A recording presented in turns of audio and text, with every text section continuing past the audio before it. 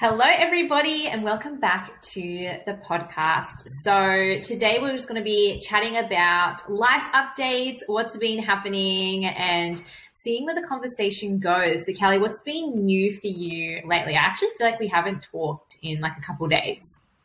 Yeah, honestly, I'm honestly the worst texter ever, and there's so many texts I need to get back to. But Katie, I do get back to you sometimes. But what's been happening since I got back from Europe, I'm not sure I mentioned, actually I think I did, but my partner has moved in with me, and that's been a really big transition in our relationship and trying to keep that polarity and the passion alive in our relationship by having some space and having dedicated date nights and things like that has been a really, really big shift. And I think honestly for the first time ever, I've realized like this is my first real healthy relationship. And part of me is kind of like, oh, well, it's just so normal. That is something wrong, right? And I've noticed that pattern because in the past it's always unhealthy relationships, men that are like flaky as, they're here 1 second and then they're not, and they can't commit and all of these things. And now having a man that's fully committed to me is something really different. And my nervous system is truly, because for him to move in and, that is another level of safety and security in your relationship. It's another level of commitment. Right. And so my nervous system is kind of reacting to that, honestly. And it's something that I'm actually going to be working on in the next couple of weeks with my kinesiologist. So after this podcast, I am actually going to see my kinesiologist, or our kinesiologist, Amber.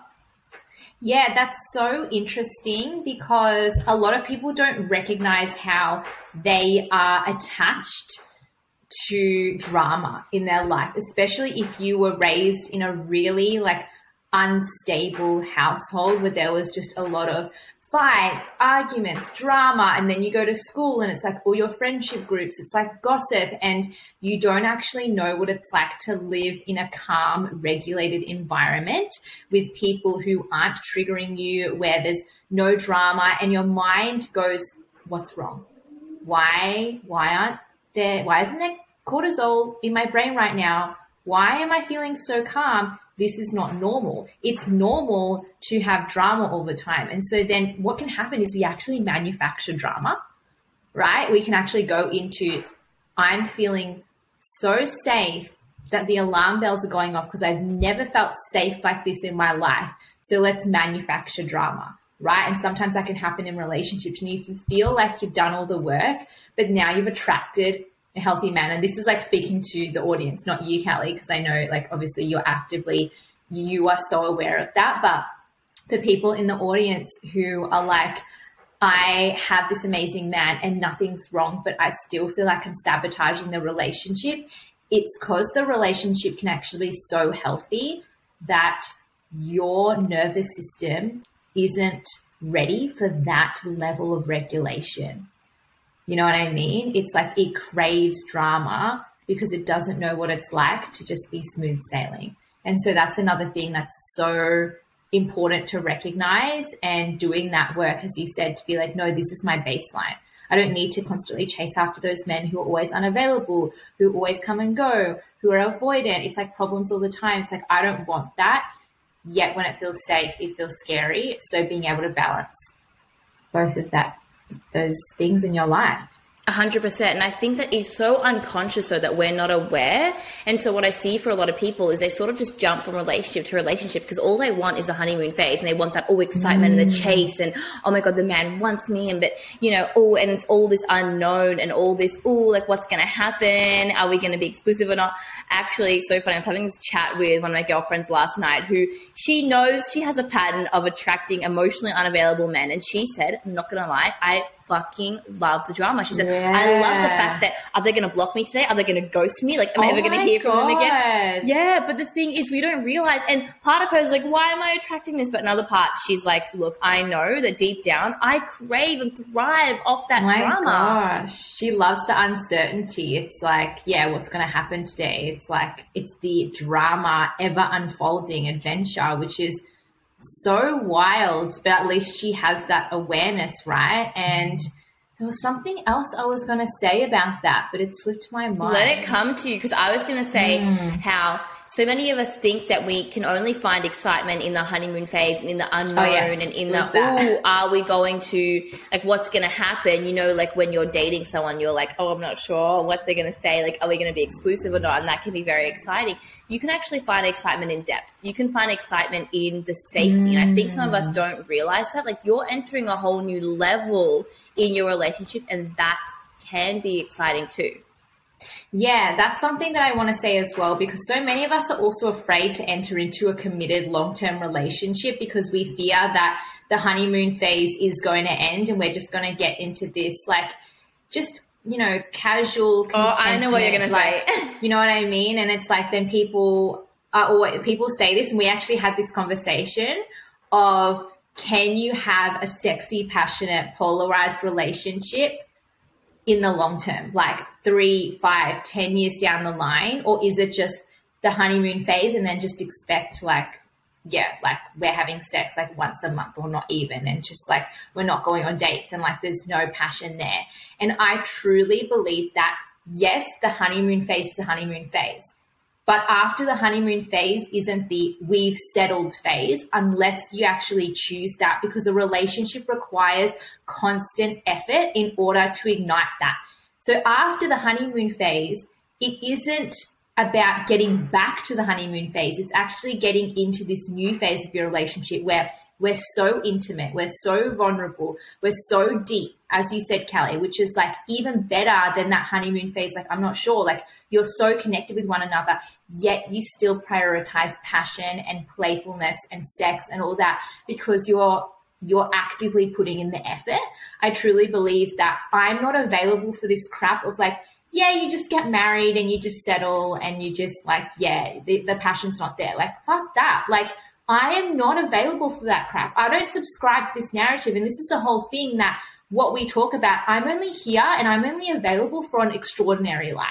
Extraordinary life in my business, in my mission, in the wealth that I create, in relationships, in, you know, the relationship with my lover as well. You don't have to compromise and be like, well, I get to be successful in business, but then that means that I'll just have to settle in relationships. But it also does require two people. And I truly believe that it's like, well, okay, if you're feeling stagnant in your relationship, how often are you being emotionally intimate?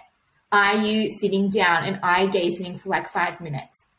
Are you giving each other massages? Are you surprising each other with cute things? Are you, as Callie said, like, even if you're living together, creating some distance and separation to make the heart grow fonder so that you're not always taking each other for granted, right? So all of that is, you know, you have to be an active participant in the relationship. And especially if you're unhappy, and a lot of women, they're just like, I don't want to bring it up, like it's his responsibility. It's also your responsibility, if you're unhappy, to bring that up and be like, hey, nothing's really wrong, but I'm not feeling passionate in it. And yes. So, yeah.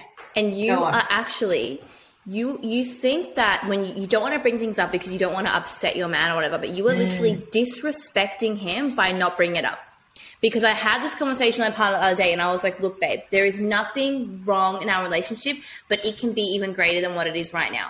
And he was like to me, babe, I know you've been feeling this way and you haven't been saying anything, and I'm not going to push you to say something. But what he was explaining is how a man that's fully in love with you, nothing makes him happier. This is what my partner said. He was like, nothing makes me happier in this entire fucking world than seeing you happy. So he said, when you keep this inside, what do you think it does to me? He's like, it affects me because I see that you're not fully happy, but I can't understand why. There's nothing I can do, right, if you don't tell me and you don't share it with me. So you are actually disrespecting your man by not sharing these things with you.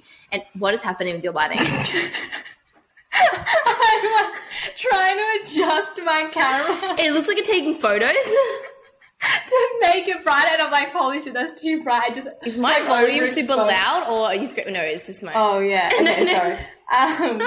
Like I tried to adjust. I'm like, that is way too much. Your volume is really loud. Oh, okay. I don't know why. No, maybe it's just me. I don't know why. Oh, you need to like probably turn down your volume on receiving it. Okay. Yeah. What was I going to say? Oh, but this only applies to healthy relationships, right? Like I can only say this because I'm in a healthy relationship and my partner cares so deeply about my happiness, and he cares so deeply about having these really open, honest conversations, which honestly makes me actually for a long while made me super uncomfortable. Like my partner's ability to just have a real honest conversation where he's like, I want to know everything about how you're feeling and let's talk about this, let's resolve it. And I'm like, I've never had this in my whole life and I feel so vulnerable and I feel so seen and it feels scary. Like I thought that I had truly worked on all my shit, and you can work on it, but then when you're in it, it's still vulnerable because it's the first time I've ever done that with a partner, if that makes sense. Yeah. And actually, as you said, like taking that responsibility, because you can't expect a guy to read your mind and know that you're unhappy. And sometimes it's like, I'll notice people in their relationship, it's like there's something there, but they won't notice it. So it's like this elephant in the room and they keep cruising and they're both one day it kind explodes. Of like, yeah. And they're both kind of like, someone's going to bring it up, whatever, or let's just ignore it. Like they're playing this freaking game. It's like, I don't want to play games with my spouse, with my partner. Like just bring it together, become aware and actively put in the effort. Like, honestly, if you're not having date nights once a week, even if you're 5 years in, like, of course you're not feeling passionate. And of course you're not feeling sexy. And then take that into your own responsibility as well. Like for women, for example, or I hear so many women, they're like, oh my gosh, like I don't want to have sex with my man and like I have to give it to him tonight and all this stuff. It's like, what is wrong with your relationship where you like don't want to be intimate? You know what I mean? Because for me, it's like, I often like want more than like the guy, because you know why? I'm in my sexual power. And obviously there are other things too. And a lot of the time when we avoid sexual intimacy, it's because we're not being emotionally intimate. And so there's that brick wall. Like I've heard about, sexual therapists and all of that, when they actually work with couples, it's not on opening up their sex life. It's like your sex life reflects your emotional intimacy with each other. You're not speaking to each other in like there's something you're hiding, and so therefore that's why sexually you feel stagnant, but also in yourself. Like so many of us women complain like, men aren't giving me foreplay, men aren't giving me this and that. Well, how are you seducing yourself? Are you having the best self-love sessions with yourself, and then you're feeling so turned on, so your guy is like, oh, like that ignites me, right? Rather than like both of you are waiting, like, why aren't you turning me on? And like, are you communicating that though? And I think so many of us, we think that there is like this perfect man, the one who already knows everything about us and knows exactly what we want and knows exactly how to touch us and turn us on and all these things. Honestly, I don't believe that exists. I believe that exists because you communicate. Yeah, right? you because teach him. Yes, and then because he knows you, because you've communicated it. You're not just hiding it inside. Like secretly, I love like sub-dom dynamics. I'm not going to say anything. And like he should just know me. Like how is he going to know that, right? Like you need to actually tell people. Tell people. Yeah. What Tell your partner what it is that you love and you like and exactly what you want. Like I want my hair to be pulled. I want you to like touch me gently like this. Like be so specific. And men are very good at that. I feel they're super clear about what they want, about how they want to be touched and all of these things, and women not so much sometimes. And if you're not being clear like that, literally how can your man know? They are not mind readers. Literally. So I'm loving this whole conversation.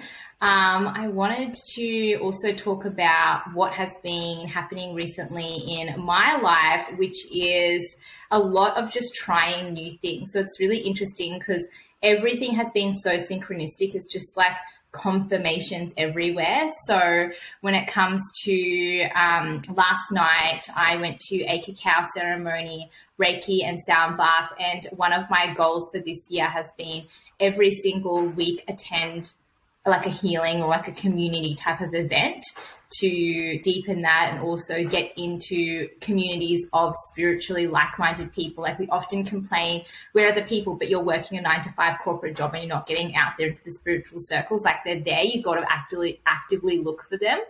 And so I pulled the card, get out of your like comfort zone, and saying, but you try have new things. been. You so That's what I'm have saying been already.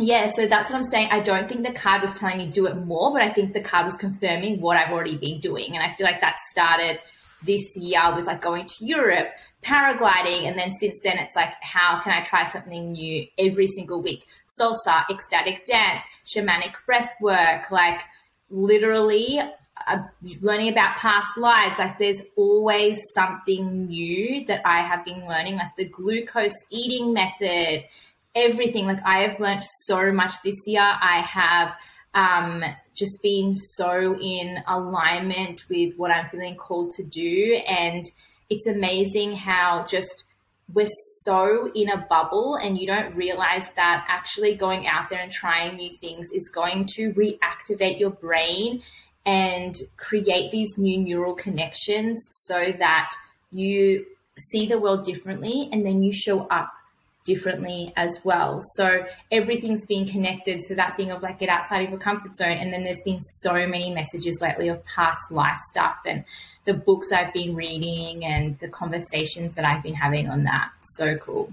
I really have seen you open up so much, like in the last month, than I have like ever. I mean, I've seen you open up so much in terms of manifestation and learning, but this time I've really seen you open up socially and, you know, just fully doing things that, you know, normally you wouldn't go and do. And I find that it's such a shift and such a change for you. Yeah, actually that was one big thing as well. It's like the opening up with friendships. Are your eyes bigger now? My eyes bigger? I don't know. That's the whole thing of like when your eyes are so closed, it's because you're not like open and seeing the world. And when we were studying kinesiology together, our teacher said to Katie, I want to see your eyes open more. And compared to, you take a photo at the very beginning of the class and versus the end, her eyes got bigger, I'm telling you. Yeah, literally. And it's so interesting because if you look now, I've always had this thing in my life where my face is quite asymmetrical. And someone pointed it out in my live today, which is so funny.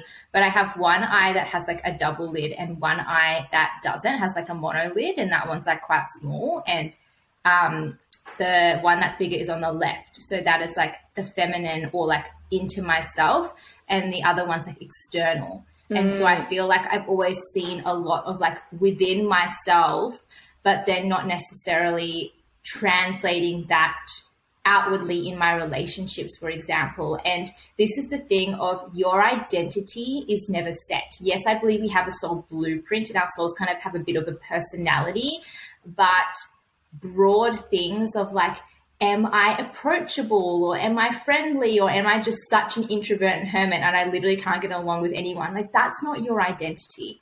That is just something that you've claimed because of your past, but you can shift that. And so for me, I've always been super introverted. I've always been like, I feel like I am not an approachable person. Like my energy was always so closed. Like I wouldn't talk to strangers. And as like I've grown and evolved, it's like being comfortable with that, but recognizing that I was never open to people because I was always closed to myself. Right. And so the more that I was like open with myself, vulnerable with myself, now my energy is so open, and like I talk to strangers all of the time. Strangers talk to me and come up to me all the time. I'm having all these amazing conversations.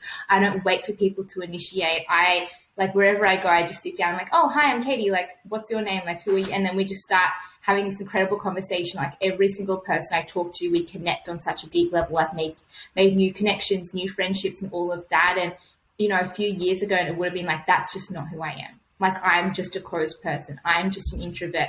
But that is such a limiting mentality to say this is your identity when you can actually choose. Like, I realized I no longer want to be that person. I'm no longer available for this person who just always feels awkward and has to wait for other people to initiate. Like, no, like, and that's also self-leadership, right? Of if you want to really be the leader, are you leading yourself with your friends, with you know, your life, or are you just always waiting for things to come to you? And there's that balance of like feminine and masculine. For example, I'm very feminine with my romantic relationships, and like I would never approach a guy personally. I would always let a guy initiate because that feels that dynamic feels very icky to like have me leading a male. But, you know, in your friendships and with yourself and just starting conversations, like I would always be waiting for someone else. And now that's really changed because I've decided I just want to live differently, right? And when you decide that identity, that's who you get to be. You know, I want to be a better speaker. I want to be more open. I want to be more intimate. I want to be more sexual, more feminine. choose that. Find that spark within yourself and just grow that bigger. And that's what I love. We're so multidimensional that you can literally have all these different facets that's forever changing. And what so many of us don't realize is that almost everyone is waiting for someone else to initiate, and then we just don't connect. It's like, and I am not like that at all. You know, I am very much like, I just message first, to my friends. I'm like, let's do this, let's book this. It's like, stop waiting. And I feel like we wait because we are scared, and we think like, oh, well, if they really want to see me, they'll put in the effort. They're probably thinking the same thing about you. They're probably thinking the same thing. And a really good way or interesting thing to think about is especially when I was traveling around in Europe, and I was like, I'm confused at where to go. And I need to ask someone, like, where is this bus stop? Because the map says it's here and it's not here. I'm looking around for someone to ask. How do I decide who I'm going to ask? Their energy. Is their energy open or is their energy closed? Like, do not fucking talk to me, right? And so you can see if you are being approached by random people, you have this open, like, kind of energy that people can feel, right? And that's what you're saying, Kate, that as you've opened up more within yourself, but that random strangers and stuff are talking to you more, which they didn't before. And that the only thing that changed is your energy. You've changed your style a million times. It's nothing to do with your appearance, right? It's to do with your energy.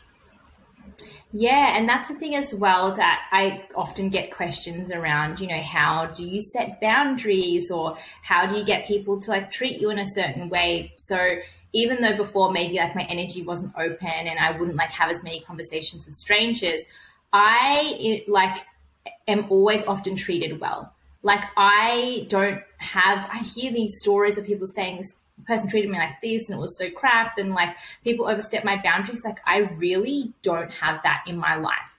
Like I don't have people just being so brutally horrible to me because of my energy. Because people can feel that I'm like, if you were rude to me, that's it. Like, I'll just cut you out of my life. I actually have no problem with that. And so it's really interesting because I notice some people in my life and they'll treat me differently to, for example, someone else.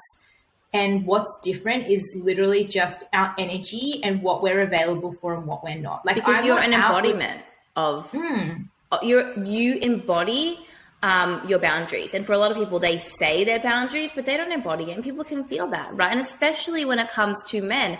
And like a man pursuing a woman, for example, my friend, she always says, like, where are all the good men at? She's like, where do you find these guys that treat you like so good and all of these things? And I can literally feel with her energy that she will tolerate bullshit, and she does. Like, she tolerates men who cancel on her last minute, and yet she will still speak to them. And I'm like, I'm telling you that there is no guy that would ever do that with me. Like, even with my partner, remember, actually, I didn't tell him how being on time is important for me. Even if he's 5-10 minutes late, I was like, and I told you, I'm like, that's not, like, for me, if a guy is on time, he's late. A guy should always be there waiting for you at the date spot when you arrive. Otherwise, it's like, how are you leading me? Like, you want me to wait here by myself? You know what I mean? But the thing is, you can tell whether or not a guy is truly into and really gives a shit about you, right? Yeah. When you set these boundaries. Like I said to my partner, like, I was like, no, it's just not okay. And it's important that you come on time. And ever since then, actually, he gave me this really huge apology, and it was really, really cute. Yeah, I remember that. Really cute. He gave me a handwritten note. And the thing was, my partner was late because he works I get a corporate job, right? And so he would finish his work, but last minute someone's like, no, we want you to do this, you know? And in the realm that he's living in and working in, the reality is that when you do that work, you're more recognized and whatever, you know, things like that. So he's got to do that. Then he texts me, no, babe, I'm going to be 30 minutes late. Can we reschedule dinner? And I was just like, I get it and I fully understand it. But no, it's important that you tell me in advance because my time is super, super important and valuable. And he straight away was like, he fully got it. And he wrote me this really cute handwritten note with these gifts and gifts that I love and food that tasted so good. And ever since then, he's never, ever, ever been late. If you communicate a boundary, if you communicate a boundary to a man and they don't acknowledge it, don't honor it, they don't care about you enough. No. They don't care enough about you.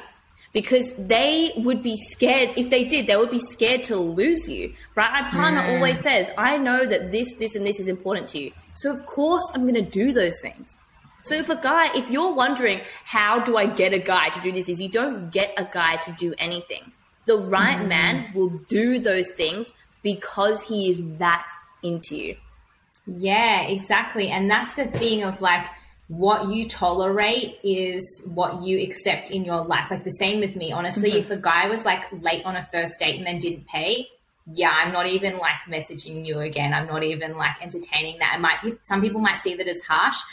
First date, people are on their best behavior. If you're not putting in that much effort and that's how you're going to act from the beginning, no way. Like, I know that the type of guy that I want puts in so much effort that he goes above and beyond, right? And so there's also a difference between spoken boundaries and non-spoken boundaries. So even with that, Callie, like you can say to a guy, I don't like you being late, but you can also tell him in other ways of like maybe just like not saying anything or like not, replying to him, or when he's like, oh, let's like, reschedule this date or something. It's like you don't actually respond to his message, and that teaches him more than you necessarily needing to say like, oh, you did this, this, and this, and that's not okay. And that's great, definitely. I feel like when you're not dating the person, right? Because it's different. Because when, in the early stages, and I think people listen to this and they do get confused because they hear what I've said, and it's like, okay, I've said this because it's my boyfriend, he's my partner, and communication is important.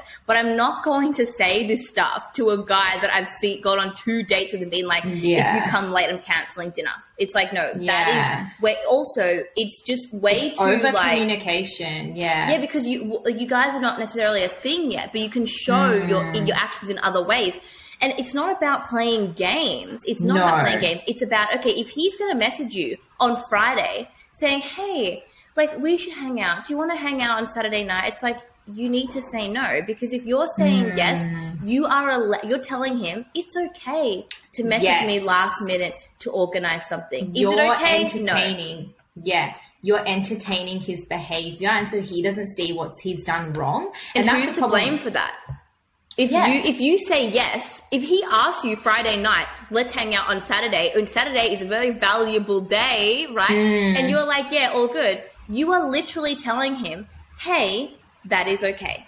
And he, of course, is going to do it again. And why are we there blaming him, right, when we are the ones that have said, that is all good. He's going to do that next time. And men accidentally do this.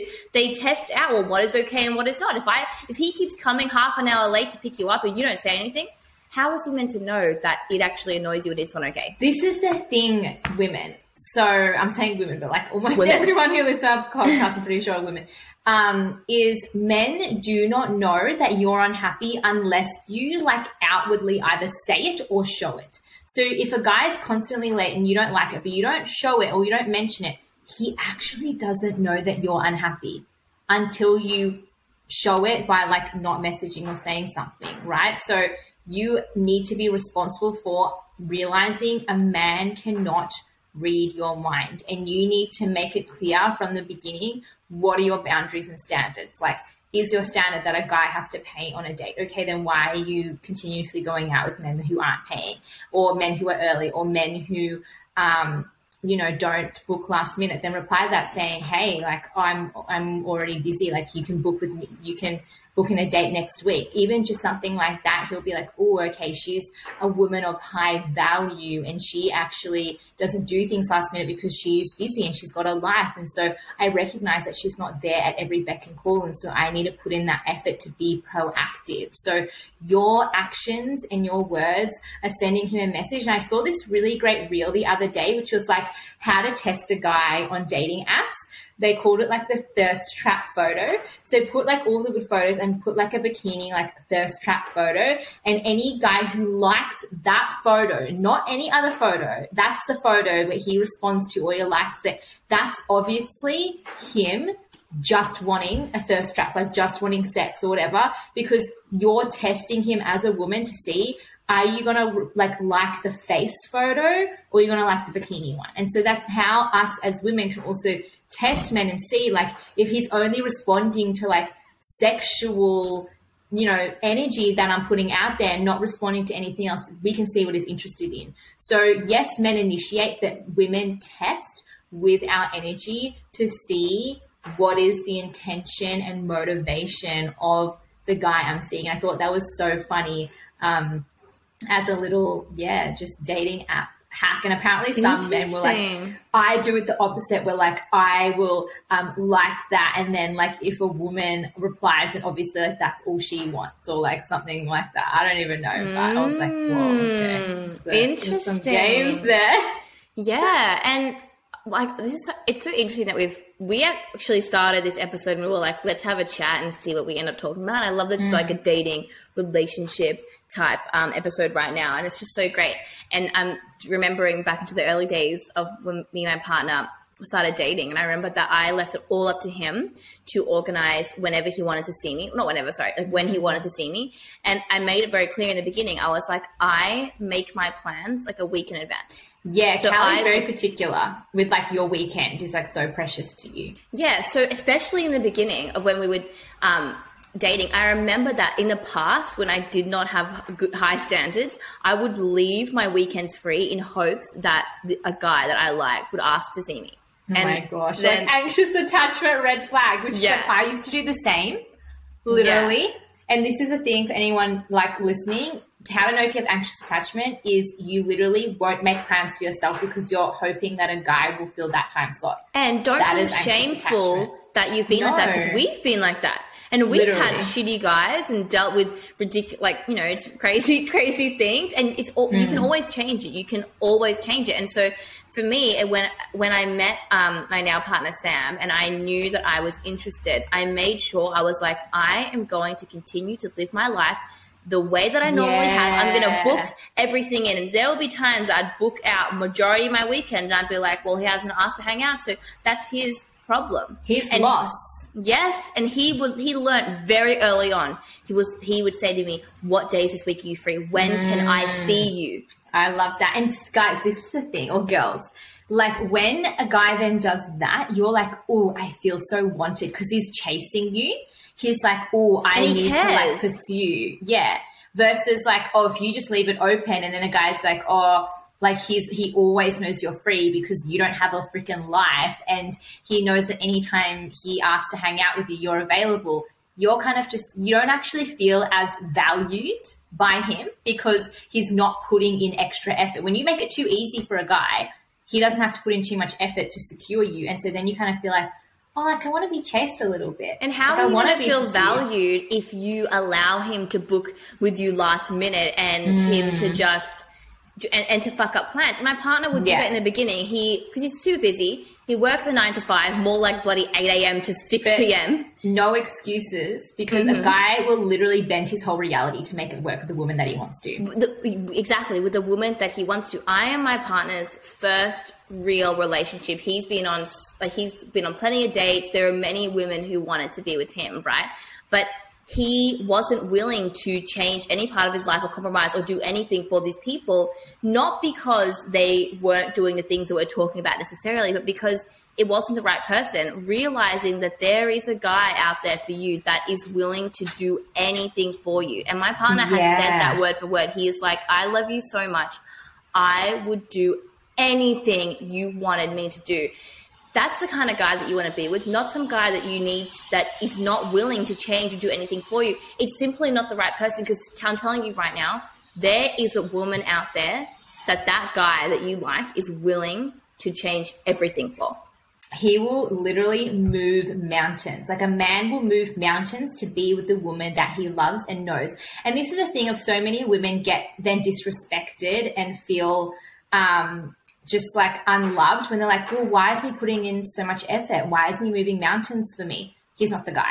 That's it. Or are you being too masculine that you are not giving him any space or room to do anything? And I see that with women that are like, I book and plan everything. Oh my God. I do everything. How can he show you that he loves you if every Monday you're like, I've already planned our whole weekend. I've booked it all. It's done. Like your man, of course, is going to say, yeah, sure, great, thanks. I love that. But maybe. Actually, a real masculine man wouldn't say that. Perhaps. He'd be like, I actually want to treat you. I'm going to book it this weekend or next weekend. But like we can't. Sorry, go on. Well, I was going to say, but a masculine man isn't attracted to a woman who initiates. So if you want to attract a masculine man and you're wondering why it's all feminine men, it's actually you.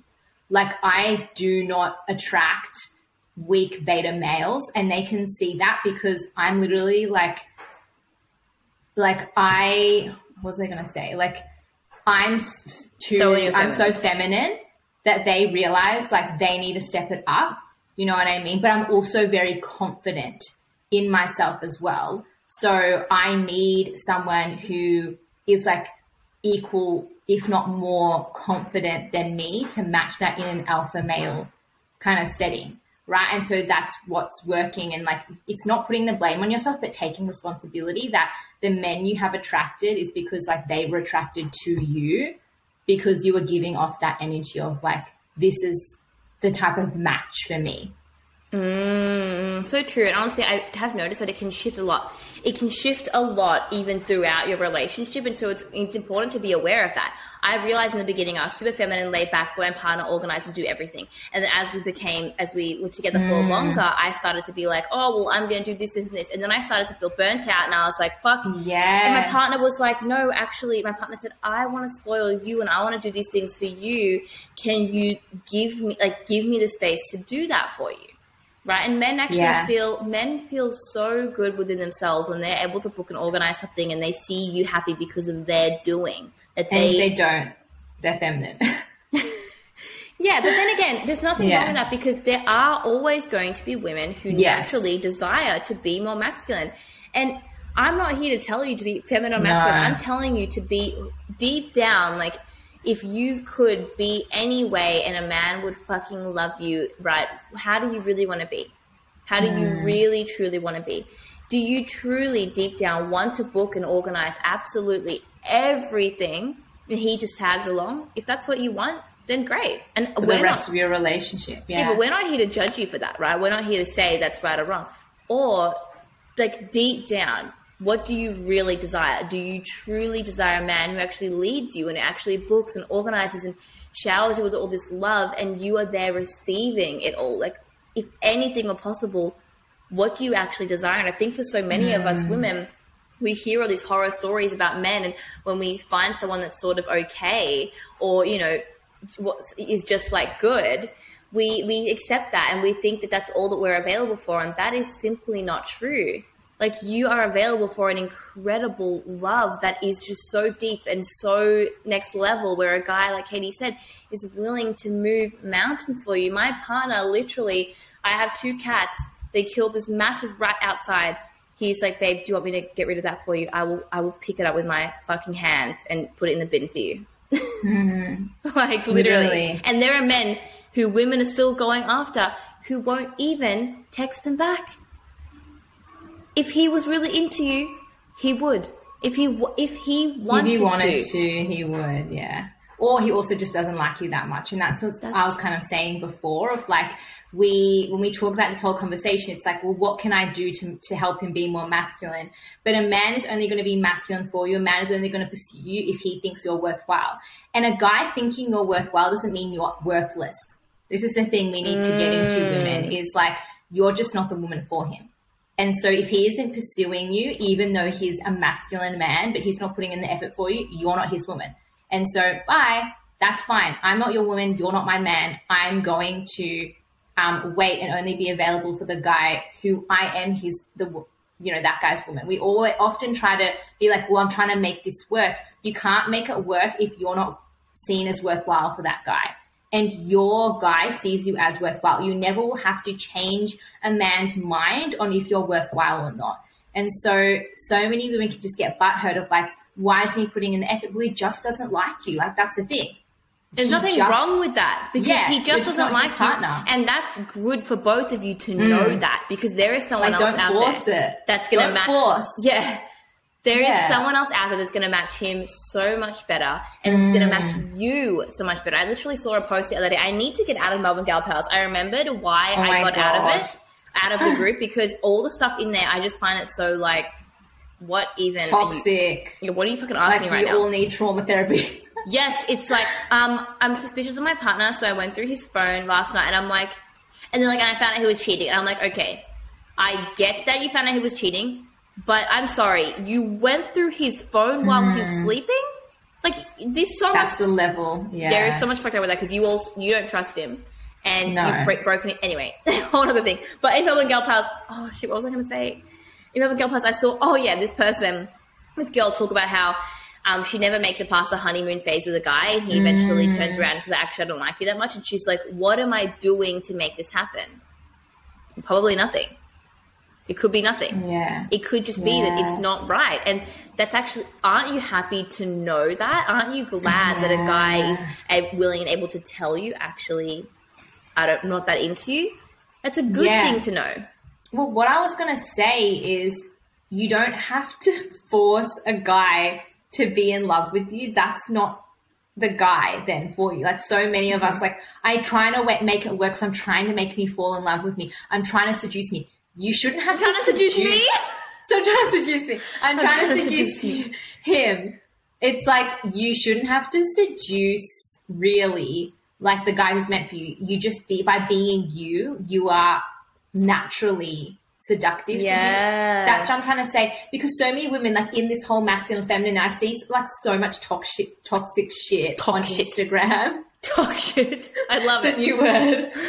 It's like bullshit, but it's talk shit. So 5 ways to get a guy to become obsessed literally with you. How to manipulate a guy so that he is attached and bonded to you. And I'm like, if there's natural chemistry, if he's the one, no matter what you do, like you can't even like make him not like you because he's, like addicted to you. Literally. You know what I mean? Like I will have a mental breakdown in the middle of the day, be crying. My boyfriend's there like, babe, it's okay. And he's like, I love you.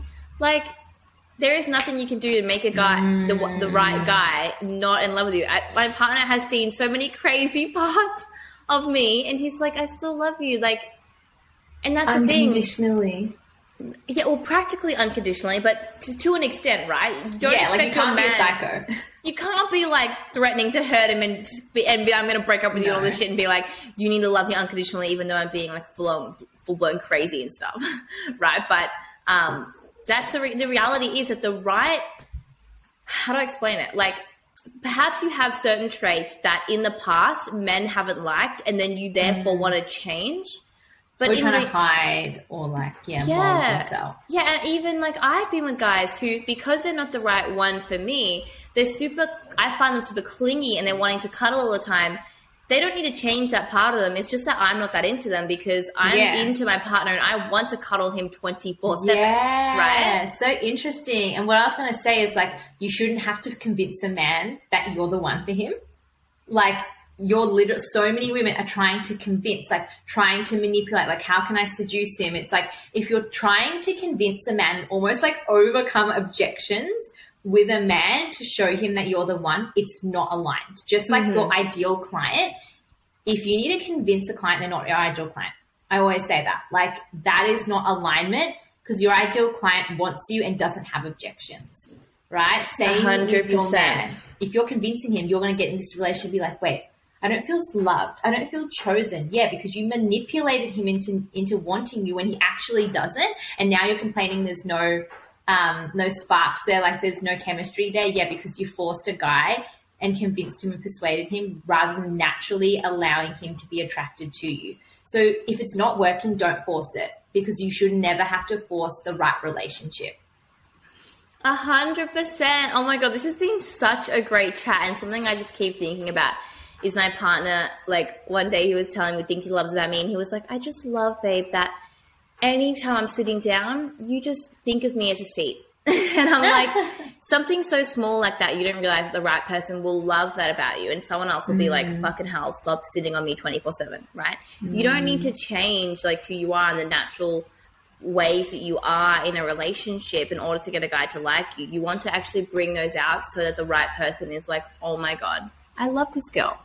Exactly. And then doing all that work. So I'm in my wild, free, single phase of my life, and not for long. Very intentionally. Well, I don't know, and that's the thing. I don't have like a timeline on it. Like, I know that my dream man is inevitable, that relationship is going to come in at the perfect time. But maybe we should do like a part 2 actually of this, because we're 45 minutes in, of like how to prepare yourself for a relationship when you're single, and like the energy of that, of like calling him in, being a match for him, doing the work, because you need to take responsibility, and you can do so much healing outside of a relationship so that you're ready for to be in a relationship. And so many people think that in order to learn how to be in a relationship, they just need to be in a shit ton of relationships, when in reality, you just actually need to be alone. You need to be celibate. You need to know yourself, love yourself so fully and wholly, to the fact that even when a guy comes around, you're not going to entertain anything less than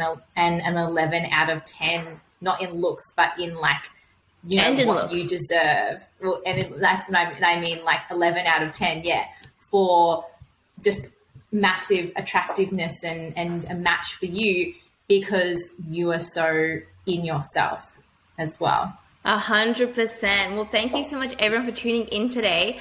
However, if you are loving this conversation and you are wanting to learn more about this, then definitely jump into the Conscious Queens Collective, which is our 12-month experience, which when you join, you receive instant access to 50 plus pre-recorded masterclasses, as well as a monthly Q&A masterclass and a healing embodiment session. We have so many healings in there, and trainings in there that actually teach about feminine masculine. I guess you do have, right? Feminine masculine.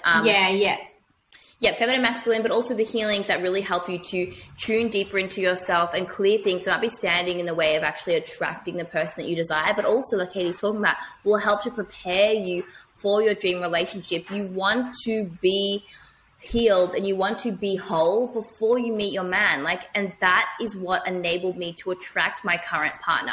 If I had not done the work on myself and improved my communication, my self-love, and all of those things, then when I met my man, he wouldn't have been attracted to me, right? If you want to attract your dream man, you need to be a match for that. And that involves doing the inner work and improving all of those things, not just your attachment style, but also the way you communicate, the way you deal with conflict. All of those things are so, so important. Yes. So if you are wanting to join that, we have a special code called podcast, all in capital letters, and you can get 10% off of the collective. So that is $222 off of the collective experience. All of the links are in the show notes, and we will see you next time. Bye, everyone. Bye, everyone.